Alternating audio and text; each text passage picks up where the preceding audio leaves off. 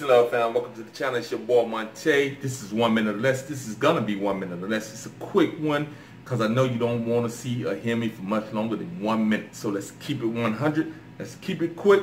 Now here we go. Let's talk about prostate and large prostate issues and what we can do as men for home remedies in order to help to shrinking that prostate gland. All right, let's get it in, guys. Let's talk about chia seeds. Let's talk about pumpkin seeds and watermelon seeds, guys. What you want to do is take 1/2 cup of either the pumpkin seed or the watermelon seed, or you can do both separately, guys. And then you want to crush them and you want to make them so that you can make a tea out of it, guys. So you want to get that boiling water, create 1 pint, and drink that throughout the day for 10 days straight, guys. That's watermelon seeds and pumpkin seeds.